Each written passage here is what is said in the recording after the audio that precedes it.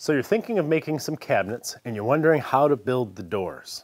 Of course, there are loads of videos and articles and books on the subject, but many of them fail to find a balance between keeping things simple and making a door that will last. In this video, I'll show you how to make a flat-paneled cabinet door with just a table saw. No special router bits, no expensive jigs. We're not even going to use a dado set. You can do this with the saw you own right now, even if it's just a small benchtop saw. The video won't be that long, but don't rush through it because I'll share some really important tips along the way that are critical to success, but for some reason, a lot of videos either gloss over them or they even give wrong information. Let's begin with your choice of wood. If you're watching this video, I assume you don't have a jointer or a planer, so you'll be using boards that you buy off the shelf from a home center. I'll be using pine in this video because this is just a demonstration. I'm going to toss the door. I wouldn't use pine if I was making a door that I wanted to last, especially not the stuff you get at the home center. It's poorly dried, it's likely to warp over time, and it is not durable at all. Poplar's a better choice because home center poplar boards are usually of a higher grade, so they're more carefully dried. But poplar is still a little too soft, especially for kitchen cabinets that you want to last many years. If it's available to you and within your budget, a hardwood like maple is an excellent choice for natural, stained, or painted doors. Oak's also a good choice, though its open pores make it less attractive if you're going to paint. It's important to choose straight, flat boards. You can cut around a few knots, but if you don't have a jointer or a planer, you can't flatten a warped board. So for this reason, take your time to pick them out, but also take care of your wood when you get it home. Try to use it immediately so it doesn't have time to warp because the moisture levels in your shop are probably different from where it was stored at the home center. At the very least, cut it into shorter pieces that are close to the length that you'll need and put them inside a plastic bag. That'll help keep your moisture levels consistent so the boards won't move that much until you use them. Now let's get your saw ready. This process that we're going to use won't require a lot of power. I'm using a contractor saw, but this could be done with a portable benchtop saw as well. I recommend, though, a saw with a riving knife option because many of the cuts we'll make can't be done with the blade guard in place. The riving knife replaces that metal strip on the back of your blade guard, that's the splitter, that protects you from kickback. If your saw doesn't have a riving knife option that can be put in place of the splitter when you remove the guard, I'll leave a link below to a video about homemade splitter inserts. If you'd like to learn more about your saw other than what we're about to do here in this project, for a limited time we have a free 5-lesson course at stumpynubs.com. We call it Table Saw Basics, but it's really comprehensive. It covers just about everything you need to know about your table saw. You're going to learn a lot. So just go to stumpynubs.com and go to the Stumpy Nubs University section of the site. I admit that the process we're using would be easier with a dado set, but to keep this simple, I'm going to be working with a regular saw blade. However, not all regular saw blades are the same. Many people have general purpose blades. They have teeth that are all cut at an angle, and so they leave kind of an inverted V shape at the bottom of the curve. You could get by with that blade. But if you have access to a rip style blade with flat top teeth, or at least a combination blade where every 5th tooth is ground flat across the top, that'll give you the best cuts for this type of joinery that we'll be creating. This is what we'll be making. It's a 16 by 20 flat panel door. It has an MDF center panel, which as we'll discuss makes the door very strong and stable, and it looks great when it's painted. If you don't want to paint, you could replace the MDF panel with a veneered plywood panel, and the techniques in this video will be totally the same. If you prefer a solid wood panel, it's a more complicated process, which we'll cover in a different video. The cabinet door is made up of horizontal running rails and vertical running stiles. To keep track of that in your mind, remember, rails run horizontally like the rails in a fence.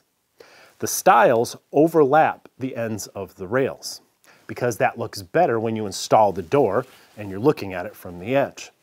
That also means that the ends of the stiles are cut off square, but the ends of the rails have little tongues in them. The terms that I'm going to use in this video are rails, stiles, tongues, grooves, panel, and rabbets. All of these things can be made quickly and easily with a table saw. So let's head over there. All of my rails and stiles are 1 3/4 inch wide, so I'll rip my boards to that width. My door will have 2 stiles that are each 20 inches long. It will also have 2 rails that are 12.5 inches long, plus an extra 1/2 inch on each end for those tongues. Don't forget to account for those. That makes the total length of the rails 13.5 inches. After everything's cut to length, we can begin with the grooves. They'll be a 1/2 inch deep, so I'll set my blade a 1/2 inch above the top of the saw. The grooves will also be a 1/4 inch wide, and I want them perfectly centered along the length of each stile and rail. Now my saw blade is only 1/8 of an inch thick. Yours may be even a little thinner, so I'll have to cut the grooves with multiple passes. I set the fence so the blade will cut as close to the center of my workpiece as I can judge by eye. It doesn't have to be perfect at this point, just as close as your eye can get it. Feather boards are optional, but I find they help me keep my workpieces tight against the fence as I cut. This is especially important if I'm feeding a lot of pieces through because I'm making a lot of doors. Notice I'm placing one ahead of the blade, close to me, and another one behind the blade, further away from me. Normally, you would not want a feather board behind the blade because the lateral pressure that it exerts may close your fresh cut kerf on the back of the saw blade, and that could cause a kickback. But we'll be cutting, in this case, a shallow groove that doesn't go all the way through the workpiece. So this kerf can't be force closed by the feather board, making this situation an exception to that rule. Push the workpiece through the cut, then rotate it 180 degrees so the opposite face is against the fence, and run it through again. Do this with all your workpieces, both your stiles and your rails. Since your blade is likely not perfectly centered, that second pass slightly widened the kerf and it auto-centered it on the edge of the board. Of course, it's not yet wide enough, so move the fence a little bit closer to the blade, not too much, perhaps less than 1/16 of an inch.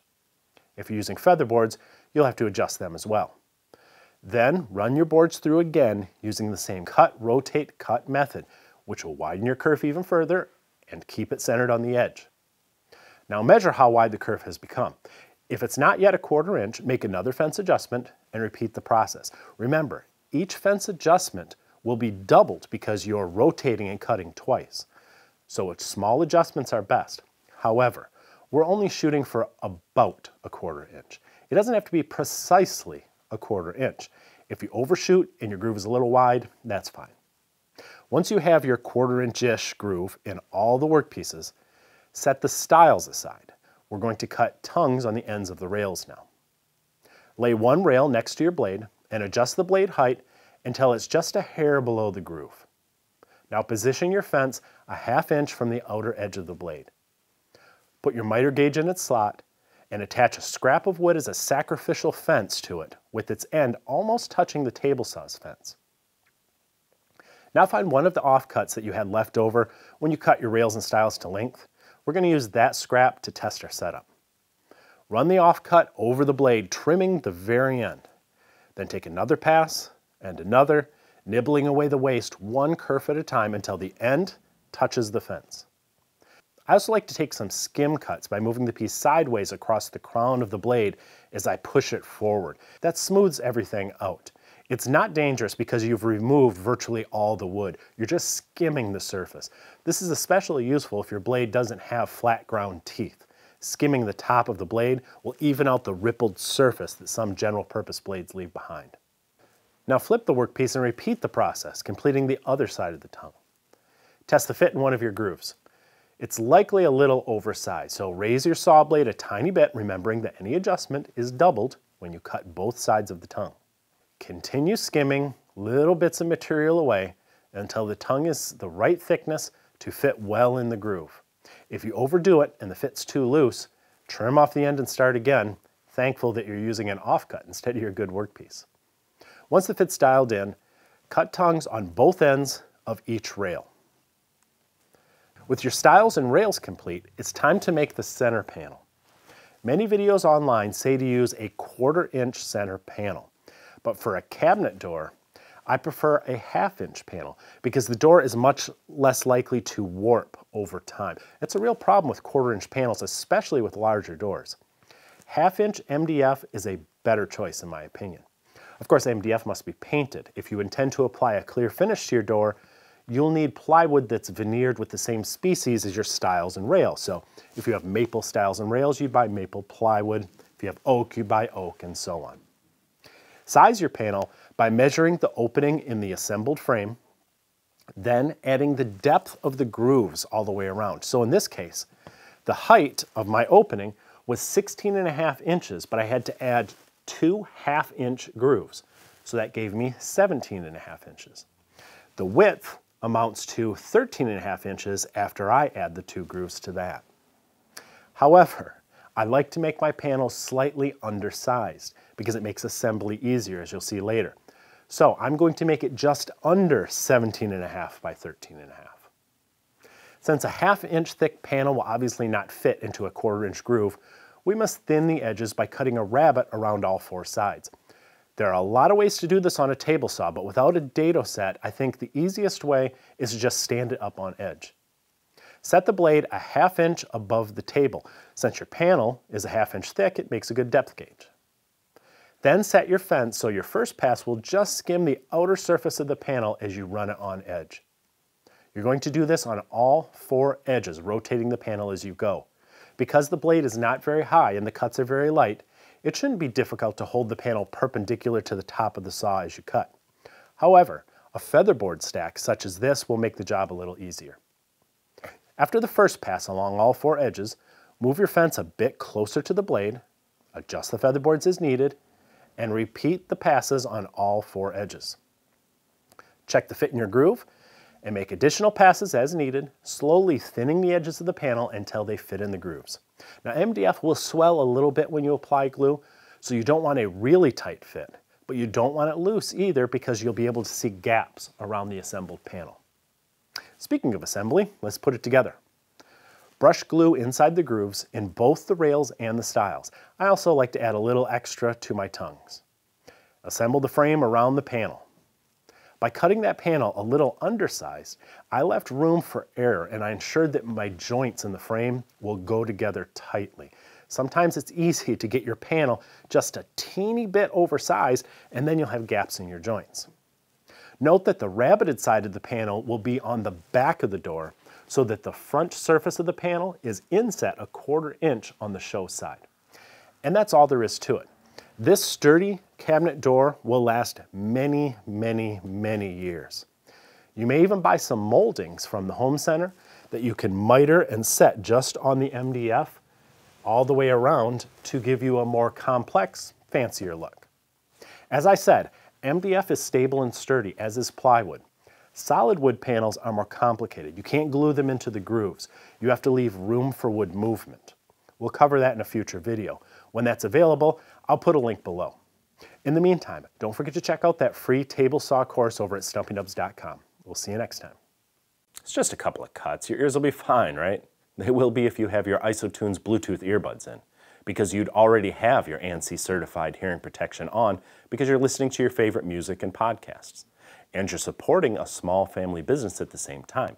Please use the link below this video to learn more and to show them you support what we do as well. Wait, don't go yet. If you're new here, please subscribe and remember to ring the bell. I would really appreciate that. Give us a thumbs up, or better yet, leave us a comment. I always read them. And be sure to check out the latest issue of Stumpy Nubs Woodworking Journal. It's always packed with tips, tricks, and tutorials designed to make you a better woodworker.